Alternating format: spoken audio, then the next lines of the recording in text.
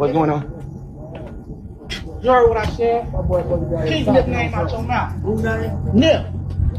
Yeah, nigga. So what? Do something about it. Hold on. Do something about it. You do something about it.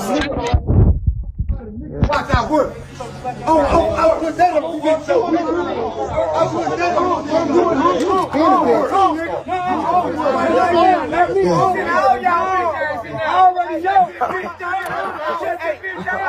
Oh, why you spraying shit? Why the niggas spraying shit?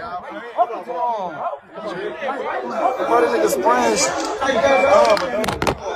Hey, stop. I don't know why people keep on running up on Charleston White, bro. He not gonna fight. He not gonna do nothing but pull out some mace. I seen one video, the young dude ran down on him. Charleston White pulled out a big ass knife.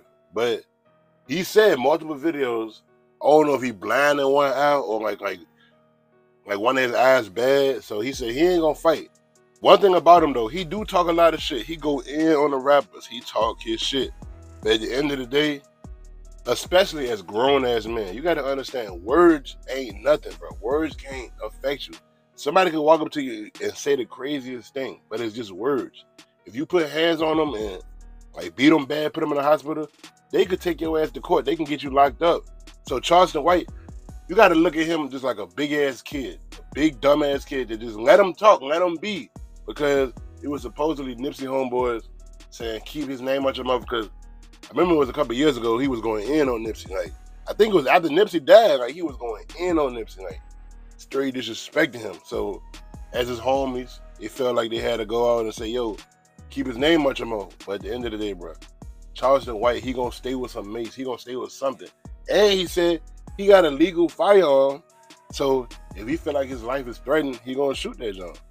Like, it's not worth it. Y'all see Boosie and T.I. left him alone because they realized it's a lose-lose situation. If they find him and run down on him and get him beat up, he gonna call the police. If they don't say nothing, he gonna keep egging them on. It's a lose-lose situation. These rappers or whoever got to start treating Charleston White like the slow kid in the class, the one that talk all the shit but can't really do nothing. You just gotta let him be.